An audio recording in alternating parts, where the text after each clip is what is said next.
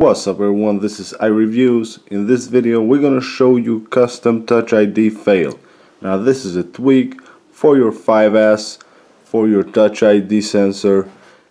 If you use the Touch ID, you know that anytime you try to unlock your device and the fingerprint is not recognized, the Touch ID will give you a message where it will say try again right here.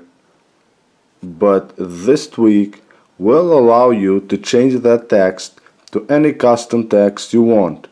Now here, let's give it a try. I'll touch with my finger here, and here it says fail.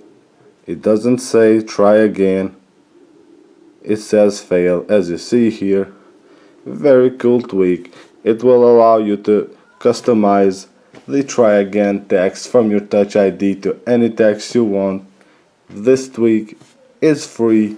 You can get it from the Big Boss repo. You don't have anything to configure. You just go to your settings under Touch Custom ID Fail. You just add the text here, any text you want, and it will work. I hope you guys enjoyed this tweak, and I'll see you in our next videos.